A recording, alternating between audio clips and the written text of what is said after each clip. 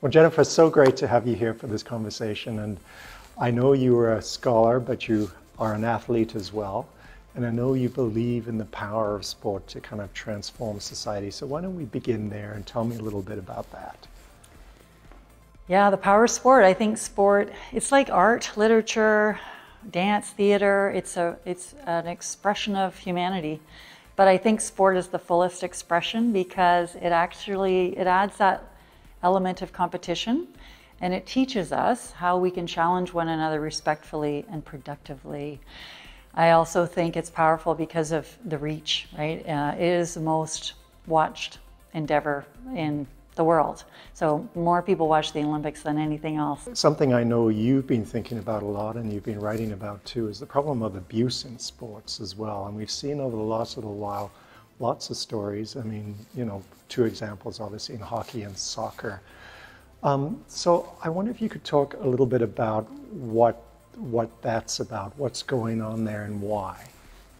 I think hockey in particular has been a very powerful case because it's illustrated, you know, patriarchy and discrimination and misogyny are dead. We're not dealing with it anymore. And you can see that from a number of people in the sport public. But it's a sport culture that upholds those things still, the violence and the misogyny, and is what led to the crisis in hockey. So we're seeing the flaws, we're seeing the issues. I wonder if you could talk a little bit about the focus on the win in particular and why that's problematic.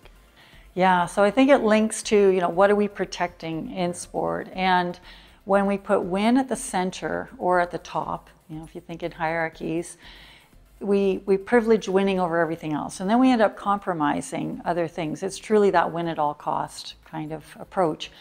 We'll lose out on health, well-being, fun, and camaraderie, you know, and we start privileging the medal. And our funding structure is actually structured in that way that it's about who will win a medal. That's who gets the funding and support. And we need to restructure that. It's dangerous as well because it's really putting sport at risk. If it's not fun, if it's not something you're going to emerge from healthy and intact, why would anybody subscribe to it? And then we lose out on all the power of sport that we talked about at the beginning. Now you've also, I know, spoken about the cost that survivors of abuse face as well. And I wonder if you could talk a little bit about the challenges they face. Yeah, and there's some great research being done. You know, Canada is really leading the way in terms of research around abuse in sport and safe sport and protection of children. And there are this thought that there are 3 levels of trauma that a victim may experience intrapersonally. So this is even just when they're trying to disclose or report what's happened to them. You can imagine how hard it is to actually even become aware of what they've been through. And then interpersonal, when they decide to share it with someone, they might not be believed, they might be accused or victim blamed, right? And then socioculturally, they'll experience further trauma because if it becomes public, and Sheldon Kennedy talks lots about this, he was damned at first for what he was saying about Graham James. So that can be really tough because the norms around sport are so problematic still. Yeah. I mean, what I find extraordinary is just how long this can go on. I mean, some of the cases in abuse in sport in university settings, as an example, some cases in the States. I mean, people knew this was going on for decades and did absolutely nothing about it. It's extraordinary just how they protected those abusers, right? And there's that protectionism again. And I think the problem is we tip so quickly into complicity.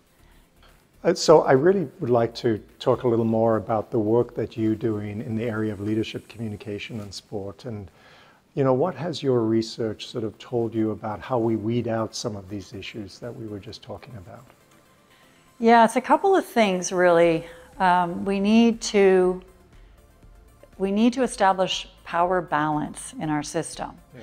So right now it's very much a hierarchy. It's what we know in society. So that's why I love sport again too. It's a real metaphor for the rest of the world and we can learn from it. But you know, we're used to these hierarchies. If we can become partners, then we're going to balance power. And then we won't have abuse of power and we won't have people reluctant to challenge that abuse to power because they're not imbalanced, you know, and lacking power or vulnerable. Athletes in particular are particularly vulnerable because they love sport so much. Right. So they will compromise. They will be gaslit quite easily because they'll be told this is normal, this behavior, or, you know, you coming into my room as a coach is okay somehow. So they'll question their reality a little more because they are so caught up in the passion of the sport. How do we balance that power? It's totally possible, but we need to commit to it, and we need to understand it's possible to actually have that kind of a partnership relationship. We can learn from sport. Because when you think about truly, the premise of sport is that the coach and athlete are partners in achieving a shared goal. The true leader is the goal, the standard of excellence in behavior and performance. It isn't a medal, and it's not obeying the coach, right? So. Well, Jennifer, thank you so much. I mean, thank you for the incredible work you're doing in this space, the sort of leadership you're taking. It's incredible. I'm so proud that this is happening here at Royal Roads. I know you are connected to people across the country, but it's just a fascinating conversation, and just the best of luck on this really, really important work. Well, thank you. And I really think Royal Roads is where it can happen best, frankly, because of our model and our approach to social change. So it's been such a pleasure, and thanks for the conversation. Yeah, thank you. Take care. Thanks.